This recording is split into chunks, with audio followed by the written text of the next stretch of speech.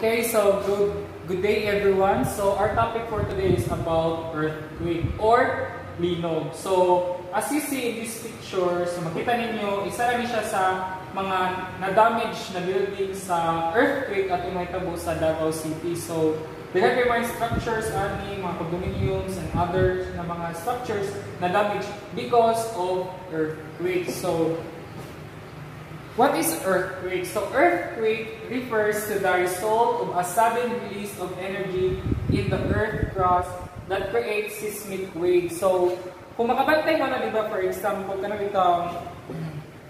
timba or kanang balde na naay tubig, and then kuha na nimo og kanang hulugan mo bato, di ba, ang mahitabo is naay ma-create na mga ring. So katong ring mag-move siya. So mo na siya ang makuha na to kanang picture out na to unsa ka ng seismic wave. So mo to ang sudden energy caused by the drop of kanang rock dito sa water. Okay, nag-create siya og katong mga waves na those waves, okay, can create or can create destruction sa mga structures or mga kanang sa environment. Next, what causes earthquake? So, what's the reason nga naman ka-earthquake man? So, an earthquake is caused by a sudden slip of fault. So, fault, mana siya kanang tayo, mana siya ang surface, and then mana siya ang underground, ilalo mga sa earth crust, and then diya between sa ila is na kanang hollow or empty gay na kanang nice space. Okay, so ang may tabuan na, okay, kanang fault, pag move na siya, okay, is it cause kanang ground shaking or earthquake. So mana siya, stresses in the earth crust outer layer push the sides of the fault together. Stress build up and the rocks slip suddenly, release energy. So kaya na may hollow, okay, between this surface sa ground and then this earth crust, okay, na chance na move to siya, and then na sudden release of energy. So na shock na may tabo. So mo nang na ay movement sa ground. So stress in earth crust. So in kanang sa terms about sa earthquake, stress refers, okay, na term is, it is a force that squeezes the rock together, okay, stretches or pulls them apart or pushes them in a different direction. So, di ba ka na-stress, di ba maglabad na, kung sa ato pa is maglabad na itong ulo, so ma-stress ta. So, sa earth crust, excuse me, so, sa earth crust food, okay, is na po ginatawag na stress. Sa earthquake food, na po ginatawag na stress. So, muna siya, ang iyang ginabuhat is gina-squeeze niya ang rocks together, stretch or pulls them apart to pushes them in a different direction. So, mo nang naay may tabo na movement sa ground. Okay?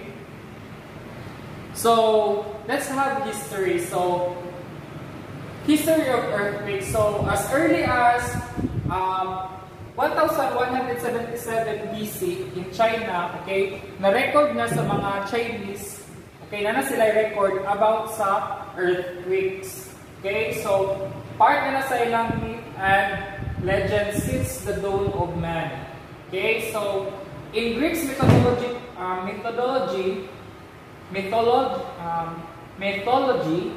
Poseidon was the god of the sea, diba? So, yet one of his powers was thought to be the reason of earthquakes. So, muna siya ang mga ideas na or nanay kanang mga history about sa kanang asa nagikan ang earthquake. So, nana sila mga record na inana. So, Aristotle. So, Aristotle was one of the first Europeans to create a theory about the origin of earthquakes. He thought that they were the result of heavy winds. So, Aristotle, nagkuhan siya kanang idea niya is, ang cause of earthquake is na ay kanang heavy winds, okay? Heavy winds na mubangga sa earth, and that heavy winds mo na siya ang mag-cause na ay ground shaking or earthquake na mahitabo sa earth. So, Not much more study was concentrated on the earthquakes until the middle of 1700s. So in 1850s, Robert Mallet figured out means of measure the velocity of seismic waves. So velocity, okay, ang speed niya okay, na tungod kang Robert Mallet, okay, na-introduce niya or na-figure out niya means to measure, saan pag-measure ang speed sa seismic waves. Meanwhile, in Italy, Luigi Palmier invented an electromagnetic seismograph. Okay? Siya ang first, okay? That was the first seismic instrument capable to detecting earthquakes. So, si Luigi Palmier, okay, siya ang first person na nag-introduce of seismograph na instrument, okay, to measure or to detect the earthquake. And then, in 1910, okay, si Alfred Wegener, okay, published his theory of plate tectonics. Diba, sa kato, previous na to na topic about tectonic plates. So, si Alfred Wegener, okay, to explain the volcanic and seismic activity. Since then, okay, seismologists have continued to work at furious pace. So, tungkol natin yung idea about the tectonic plates, okay, and then volcanic and seismic activities na ang mga scientists, mga seismologists, na volcanologists, okay, nag-conduct sila or nag-focus sila sa study on how to figure out, okay, building better instrument, computers, models, theories, and forecasts to study the causes and effects of earthquakes. So, until now, okay, wala pa dyan instrument na na himo na ma-detect niya na kanus amay tabo exact date. But na yung mga instrument mo to katong seismograph na yung ma-detect if naay-linog, okay, naay-linog na may tabo. But through records na mga gipangbuhat sa mga scientists, okay, nag-studyhan, okay, na sila idea na if this area na nahitabo din na kanang earthquake, maybe in the future, okay, naapoy mahitabo na po din because di ba sila na history repeat itself. So, mara siya.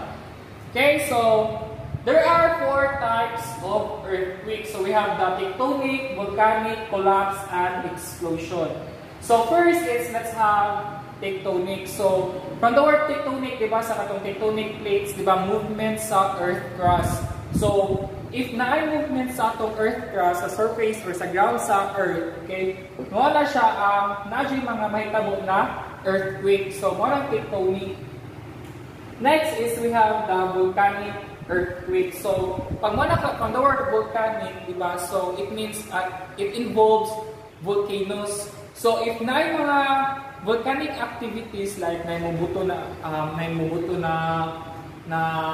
volcano, so may chance na ang areas na nag-surround ng volcano is na ay ma-experience na ground shaking or earthquake.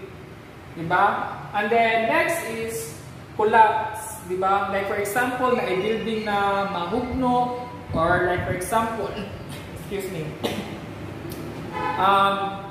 na ay kanang cave. Diba? Cave under the kanang anay mountain under is na like cave and then katong tukod kay wala na siya mga tree, mga kuan kanang mga kahoy, wala siya forest, okay, is na chance na mag-collapse to siya because under sa ilalong ato is na ay cave na dili na makasupport ang ground para i-hold ang katong mountain or kato siya na area, di ba? So, na chance na mag-collapse. Next is explosion. Diba? If naay mubuto, like for example, naay kanang naibomba, diha ibutang, and then ma-experience nimo na if doon lang ka sa area, diba? Naay ground shaking or mulinog. Like for example, katong sa Marawi Siege, diba? So, isa ko sa mga naka-experience yun, naka-witness din ko sa kanang paghulog sa bomba, and then after sa paghulog, and then few seconds na ay sounds, and then after anang sounds is natin ka ng ground shaking, pero hindi na siya hinana ang nakita mo atong sa Marawisage katong gira. Okay, so mali siya ang types sa earthquake. We have the tectonic earthquake, we have the volcanic earthquake, collapse earthquake, and then the explosion earthquake. Okay.